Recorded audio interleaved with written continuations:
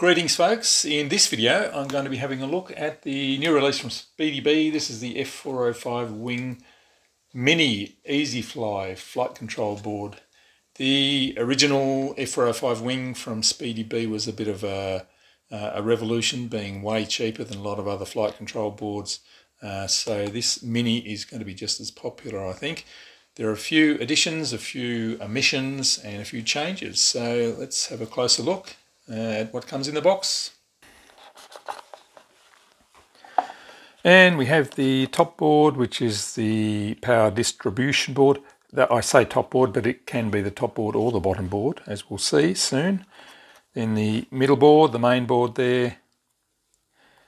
The USB board with buzzer as well. And if we go in, we get a quick start guide there.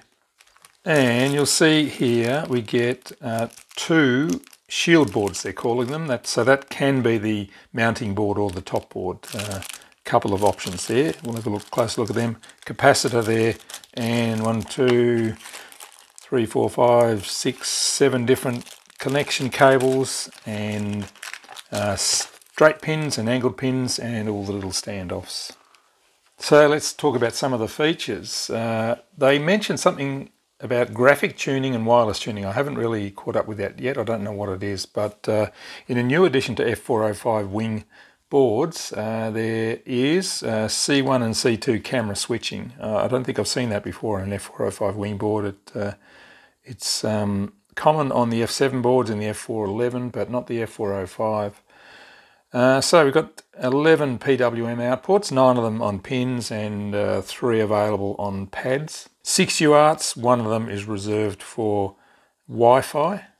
Can use INAV or Ardupilot, and you can connect digital or analog video transmitters. And we have a digital or analog airspeed sensor in as well. Now I mentioned that there was no VTX, no video or FPV BEC. What they've done is the video power and camera power is by default at battery power, or you can switch it to be on the servo power, 5 volts or 6 volts. You can switch for servos. So that means you're using the servo BEC to also run the FPV gear. But by default it's on battery power, which is what I would use because my FPV gear can all run at battery power. So you have to know what your FPV gear is capable of. You know, if you've got a VTX or camera that can only handle 5 volts, then you must switch the VTX power to 5 volts. And there are little solder pads somewhere, solder bridge pads that will allow you to do that. That'll be on the PDB. There we go here. So this is servos going from 5 volts to 6 volts. And this is the VTX switch. If you bridge these two, it is 5 volts. If you bridge those two, it's battery. So at the moment, it's at battery voltage. Something to be aware of. And in another feature, the VX pins or the servo BEC pins, you can disable the onboard servo BEC and use the ESC BEC. There's another, where is that? You are down here. That's a solder pad that you can disable the servo BEC and use an external BEC basically to run the servos if you have a high power demand or something like that. Couple of different options there that aren't available on other boards. So let's go and have a look at the manual now to have a closer look at some of these features. SpeedyBee F405 Wing Mini comes with PDB board, FC board and shield board, 2 shield boards actually, and a little wireless USB extender. And like the F405 Wing, you can do Bluetooth connection to the app or Wi-Fi to Ardupilot. 2 to 6S, 37 by 26 by 14 millimeters and weighing 19 grams, all up. Now this shows the 2 different configurations you can have with the PDB board on top, FC up the correct way, and the bigger shield board down on the bottom as a mounting board. The alternative is to have the smaller shield board on top, the FC board flipped over, and the PDB board on the bottom. And here you can see the layout. Starting down here we have S-Bus on the UART2 over here. That's a dedicated inverted, and CRSF or all the other connections, receiver connections over here on UART1. S1 and S2 for motors, and S3 to S9 for PWM outputs, servos. And we have a GPS connection there for, that is a UART and an I2C connection for GPS and compass if you should need it. SD card slot over here, GPS solder pads as well as a socket. Now if we flip the board over and have a look underneath, we can see the provided socket outs, or you can have all the pin outs, solder pin outs, solder pad outs if you want to. But we have camera 1 and camera 2, ground and VV, and there's the VTX TX5 for smart audio or tramp or those sorts of things. Or you've got digital camera and VTX here. Of course, if you haven't got a DJI controller, you don't need to worry about that, S-bus and ground. There's UART 4 and UART 2 over here in this socket. USB extender out here. And we've got an I2C for digital airspeed sensor or analog airspeed sensor as well. On the USB extender, you have the connector, a buzzer with an on-off switch, boot button, and the connection socket there. Has wireless and Bluetooth on board. Green solid light means the Bluetooth is on. White means Wi-Fi access point is on, and purple means it can be used as a Wi-Fi station. This is for Ardupilot, whereas the Bluetooth is for INAV. And to change between these Wi-Fi settings, we've got to press the boot button for 6 seconds to switch between the 4 wireless modes. And as I was saying before, we've got the servo BEC here. Change the servo voltage from 5 volts to 6 volts. And the VTX power over here, by default it is just connected to the battery, so you get the full battery voltage going to the VTX and the camera.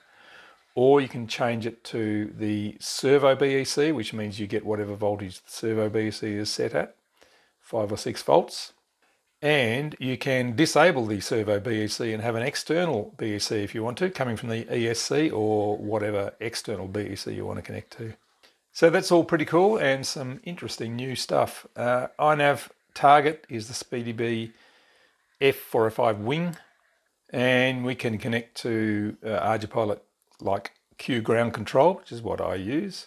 Make sure the Wi-Fi indicator is white, and then connect to the SpeedyBee eFly Wi-Fi access point. For the INAV app, you need to put it into Bluetooth mode, which is the green LED, and then go through and connect to the My Device, which I will show you that in a minute.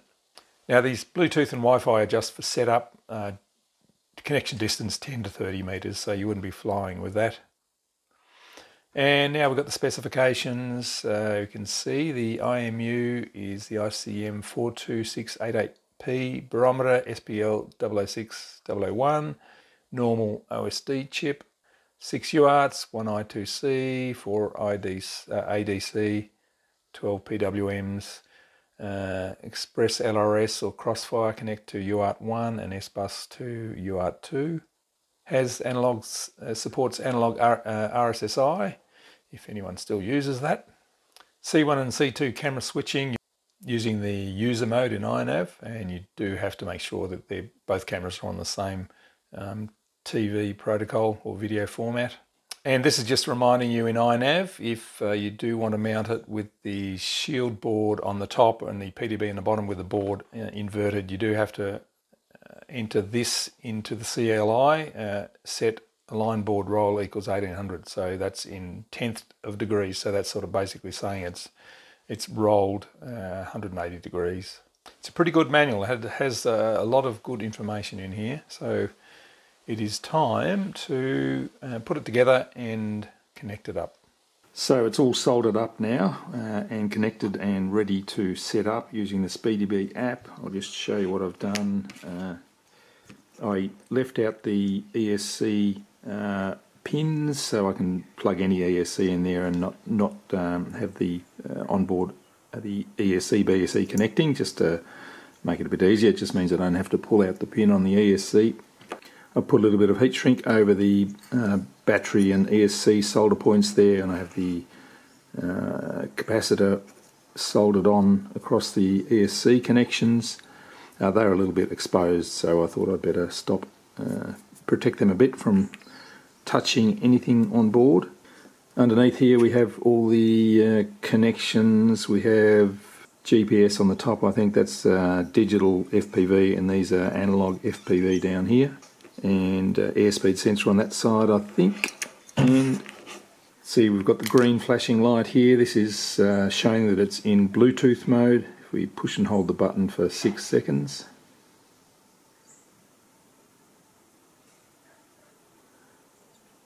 that is now one of the Wi-Fi modes, and push and hold again.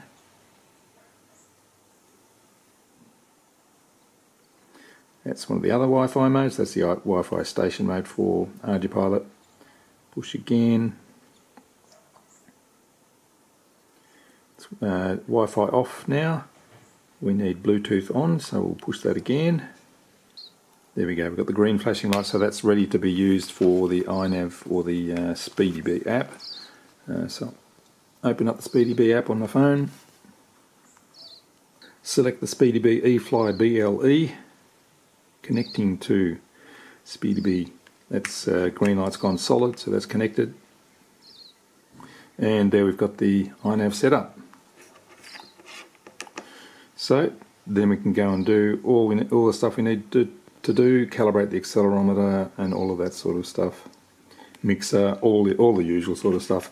Or you can connect it to the computer via the USB-C and do all your setup on the computer using INAV Configurator or Ardupilot, Q Ground Control, Mission Planner, all that sort of stuff. So very cool. That is ready to go now, ready to put on a plane and take it out for a fly, but that will be in a future video. So that is a cool little new board from SpeedyBee, SpeedyBee F405 Mini, F405 Wing Mini Easy Fly, with a few extra features, a few less features, so I'll take it for a fly and talk more about it in the next video.